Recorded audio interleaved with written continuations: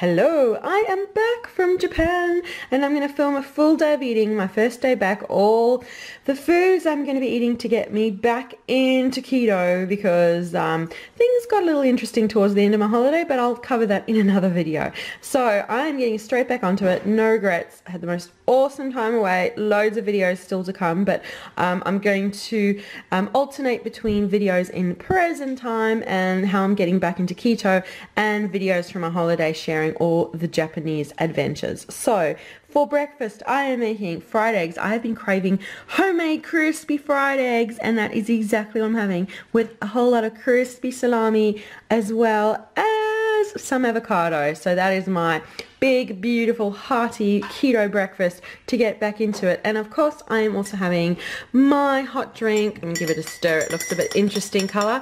I've got my hot chocolate with butter, and my butter kind of tends to float to the top and make this lovely yellow film on top, which is not the most attractive in my beautiful Audrey Hepburn mug. So that is my breakfast, and I will share with you all of the foods that I have through the day today to get me back into keto and back on the keto train, which I absolutely love. So I'm going to have breakfast and I will catch up with you through the day. And this is my lovely lunch. I've got a big tuna salad. So I've got a tin of tuna and underneath a whole bowl full of greens, some spinach, some mayo over there, about a half an avocado, and 3 tiny tomatoes. So that's my lovely big lunch today on my day of getting back into keto. Tuna salads have always been my go-to easy lunch, and today is no exception. It's time for my snack of the day, and it's also the same time I'm filming my 7-month update, my 7-month keto update. So you may recognize my makeup and clothing because I'm not actually sure what order I'm going to upload, whether I'm going to upload this one or my 7-month update in what order, but I thought I'd sit down and have a chat with you anyway, because I'm going to go over in my 7-month update how I went keeping keto while away or not. You'll just have to watch to find out. And I'm getting back into full keto now, but I'm still having little bits. So my afternoon snack that I'm having is chocolate that I got while I was away on holiday. You've got to see the portion size. I mean, this maybe is just incredible. Look at these teeny little portion size. Okay, now I have to open it up as well to show you how teeny these pieces are. And I'm probably going to have like 2 or 3 of them as my little afternoon snack, but I'm going to have them after I'm done filming because I don't want to wreck my face with chocolate.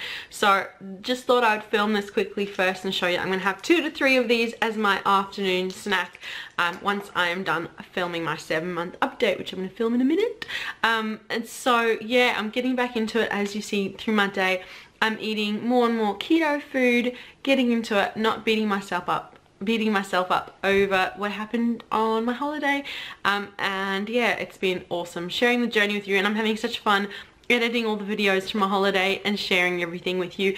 And there's still a few more to come, but I'm going to kind of pace myself and alternate between these videos in the present time and videos from my holiday as well.